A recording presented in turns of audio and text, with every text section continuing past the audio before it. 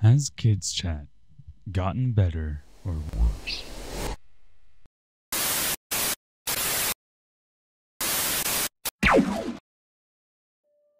Over a year ago, I made a video diving into the website KidsChat.net. I got the idea from the channel Nexpo. I wanted to check in for myself and see if things had changed since he made his video.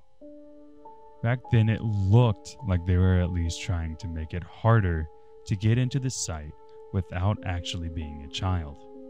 I got to thinking about the website again and whether or not things really had changed. I had received comments thanking me for shining light on the matter, and some even asked me to keep an eye on things. One specific comment stated that there had been many changes to the website in the 2 months since I had uploaded the original video, stating that there were 13 mods from around the world. I assume to assure me that at least someone was keeping an eye out at all times, and 2 admins. Getting back into KidsChat.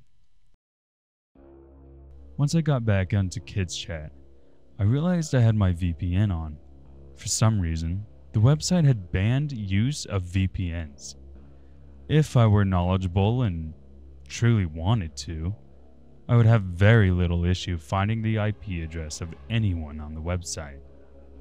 Once again, I found no attempt at forcing an account or even age verification to enter the site. I made a guest account named Grandma Jojo, aged 79, and was pushed through to the chat site. I immediately noticed a conversation about finding, preventing, and getting rid of predators.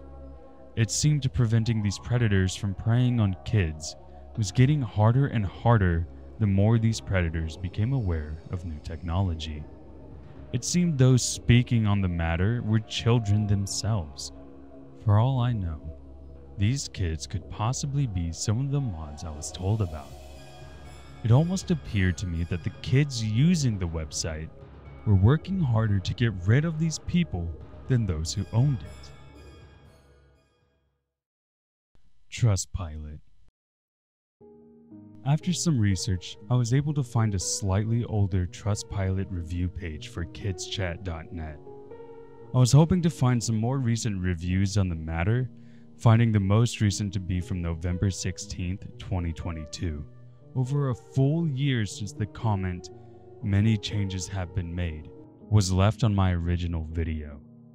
The review goes in depth about how most of the moderators are chosen from the users of KidsChat, meaning any one of those chosen users might not even be kids. The review continues to say that most of the mods are survivors of this website's issues, who have chosen to stand up and take matters into their own hands. With no training, background, or even age confirmation needed. You could guess how easy it would be to befriend an existing moderator while acting as a child and become a mod. I have seen reviews that claimed they were wrongfully and continuously banned after attempting to become a moderator.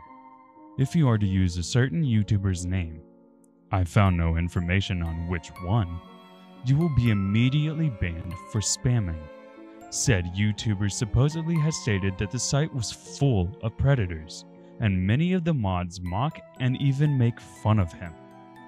Just about every review I saw warned other kids of the nefarious ways this website works.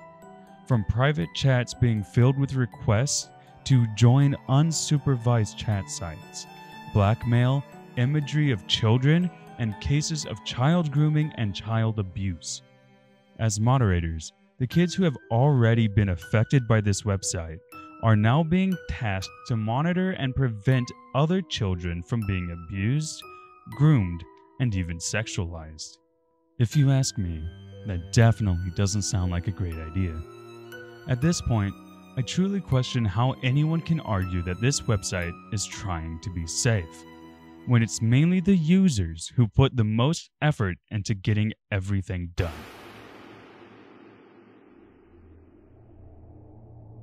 My verdict.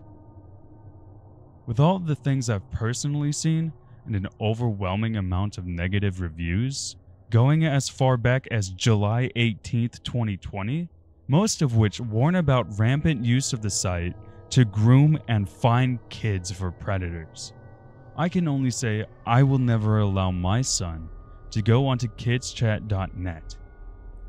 At least, not without me watching everything that happened on screen. I ask for any parent, grandparent, or even child watching this, please be careful with KidsChat.net. Do not give out any private information. Do not follow anyone into an unsupervised chat site. The actual owners of this website seem to have a very clear image in mind with what they want KidsChat.net to be. I am not in any way saying you will only find predators on this site. Some reviews were positive and tried to give advice on how to be safer while chatting. I will leave a link to the page so you may find your own conclusion on whether or not you feel this place is safe enough. Let me know if there's anything else you'd like to see come from this channel. Hopefully, I don't ever have to go onto KidsChat.net ever again.